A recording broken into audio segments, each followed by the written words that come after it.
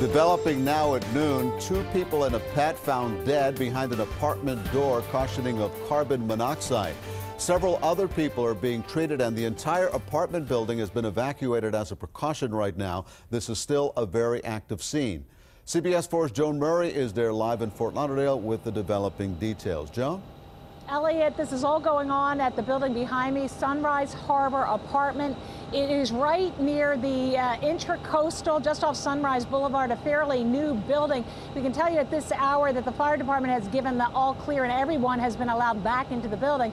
But very scary moments in the morning when a 911 call came in, somebody reporting that a note was tacked to a door that this potentially poisonous, deadly gas was in the air.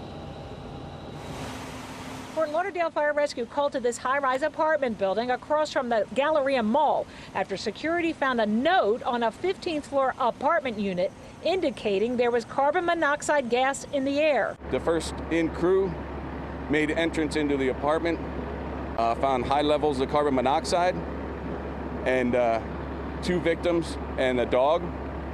The victims were pronounced on scene. After that, fire rescue evacuated the building and checked the carbon monoxide levels. Fort Lauderdale's hazardous materials team checked all the apartments from the floor below all the way to the top floor and did find high levels of carbon monoxide in the affected apartment and the adjacent apartments, and then lowering levels of carbon monoxide as you went higher up into the building.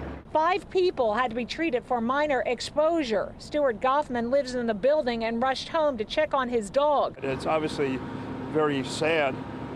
I don't know what's going on. Thankfully, one of my neighbors called me because we don't know what's going on. So I just wanted to pick up my dog, and it's sad, very sad. Now, this has now become a criminal investigation. Fort Lauderdale police are beginning their investigation. We do understand that this building does not have a natural gas line going into the building. At this point, police are not saying what exactly was used to set off this carbon monoxide gas. We also do not know the identities of the 2 people who are deceased. More on this coming up at 5. Reporting live in Fort Lauderdale, Joan Murray, CBS 4 News.